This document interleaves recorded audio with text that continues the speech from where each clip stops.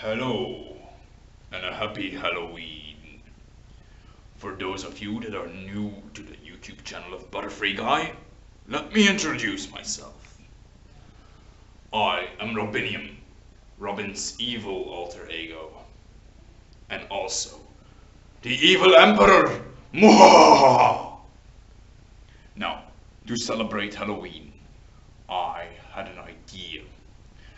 There are various different villains from many franchises that I look up to and that I inspire myself on. And for this Halloween, I decided to tell you who my top 10 favorite villains of all times are. So, without further ado, let's count down my top 10 favorite villains of all time.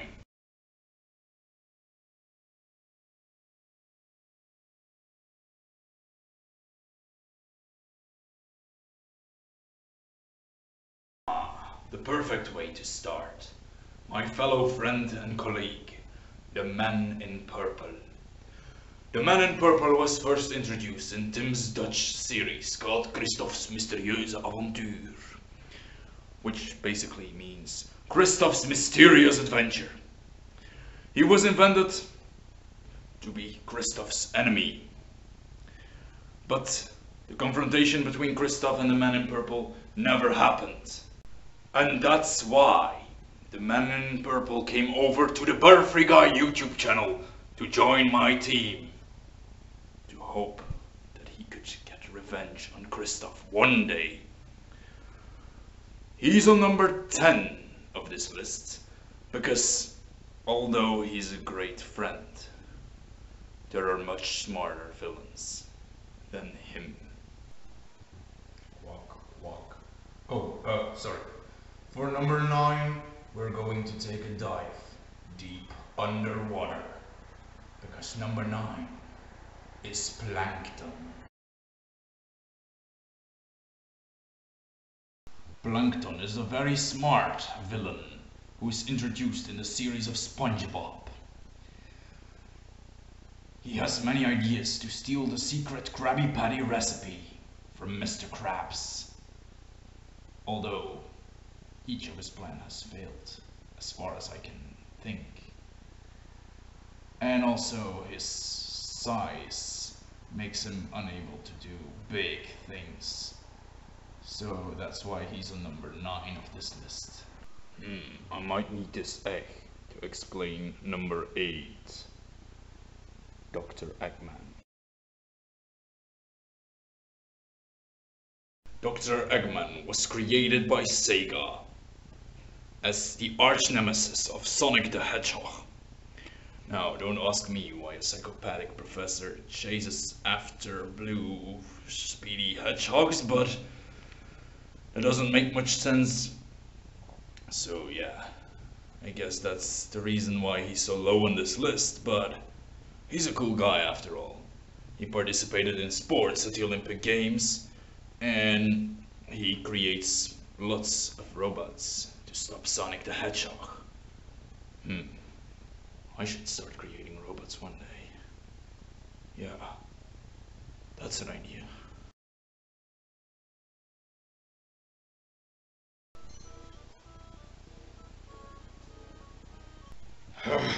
Die, Mario! Why won't that plumber get destroyed? Well, anyways, let's talk about number 7, Bowser. Bowser is the ruler of the Mushroom Kingdom, created by Nintendo. Although, I don't really understand why a fire-breathing dragon turtle thing kills plumbers and kidnaps princesses. But it's a good idea because I've never thought about kidnapping a princess for myself. Well, isn't that Rosalina from the Super Mario series still single? I mean, Daisy is with Luigi, Peach is with Mario. I'll go get Rosalina. Get ready to trick or treat with the next villain, because number 6 is the the Grim Reaper. Although the Grim Reaper exists in many stories and franchises, I am talking about the Grim Reaper from The Sims. The Grim Reaper has been appearing in The Sims since The Sims 1. And so far there are 4 versions of The Sims, Sims 1, 2, 3 and 4, which means that the Grim Reaper has appeared all these times. The Grim Reaper has also been modernized throughout the years because recently he uses a tablet to kill people, and it's kind of weird, but he's always been one of my favorite villains because he kills people. No, actually he doesn't kill them. He reaps their souls. I need to think of a real killer. Oh, I've got it. Maybe number 5 will be a real killer. For number 5, I have thought of a real killer. One that uses cameras for killing purposes. I'm talking about a rather new kind of villain, Mark Jefferson. Mark Jefferson is one of the villains a lot of people might not have heard about before. He appears in the Life is Strange games.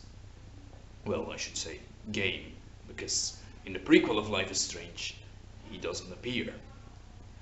He teaches at Blackwell Academy, which is located in Arcadia Bay in the game. And, well, I won't spoil too much of the plot, but he is the real villain of the franchise. It's time to get freezing cold with number 4. It's the only vegetarian villain that I know. It's Herbert P. Bear. Herbert P. Bear is a polar bear created by the creators of Club Penguin. His main goal is to destroy the island of Club Penguin and to get rid of all those happy parties that those penguins have. He works together with a crab named Klutzy. Now, a vegetarian polar bear and a crab working together to kill penguins. That's kind of weird. And his favorite food is seaweed pizza. Which fool eats seaweed on their pizza? Makes me hungry for pizza. Number 3. The big leader of Team Rocket, Giovanni. Giovanni, the real bad guy. I mean, if you look at Jesse and James, they're not really bad guys. They're more like trying to be bad guys. But Giovanni, he's the real deal. He's all about conquering the world with Pokemon and making profit for Team Rocket alone. And conquering the world, now that is exactly what my idea is as well.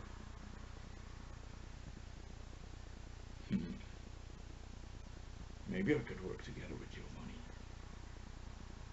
Yeah, that's a good idea.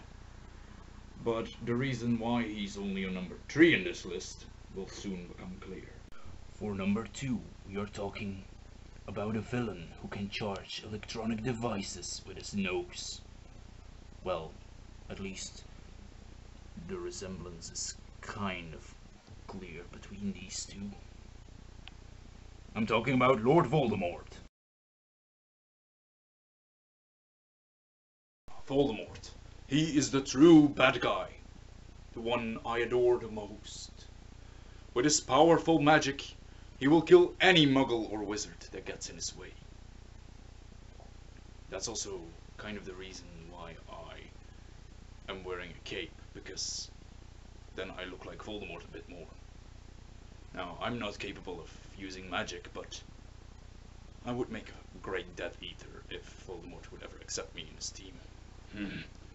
Where's my Death Eater acceptance letter? I'm still waiting. Time for number 1. Robin.